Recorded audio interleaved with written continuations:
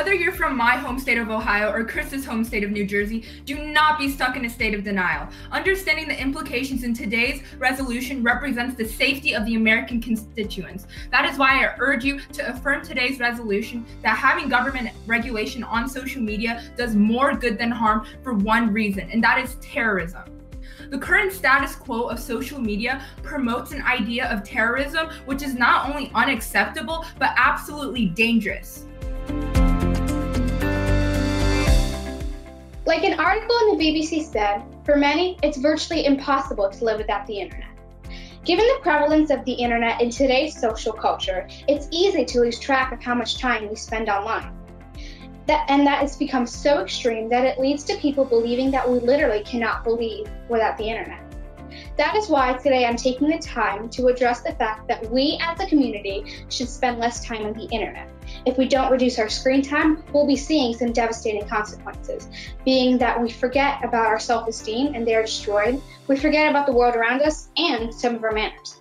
The first thing is that the internet is destroying our confidence and our self-esteem. Do you want your First Amendment rights stripped away by the government?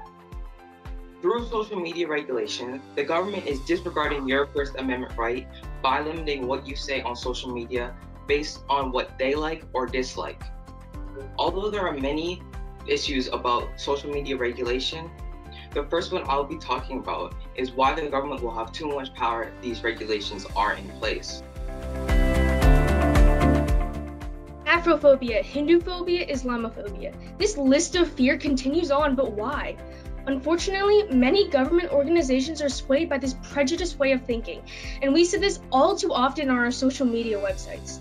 For this reason, government regulation of social media does more harm than good, because governments can censor what you see on social media for their benefit, and governments can use it to harm minority groups.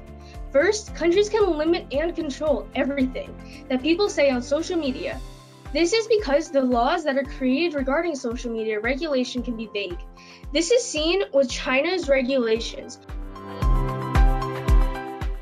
Imagine a world where your mom doesn't say, "Bob, get off your computer." Close your eyes and visualize a world where parents don't interrupt your game every 5 minutes. If there was just a way to convince parents that video games aren't as bad as they seem, I believe that video games can actually make you smarter. A video game can make individuals smarter by improving their reading abilities and enhancing their problem-solving skills.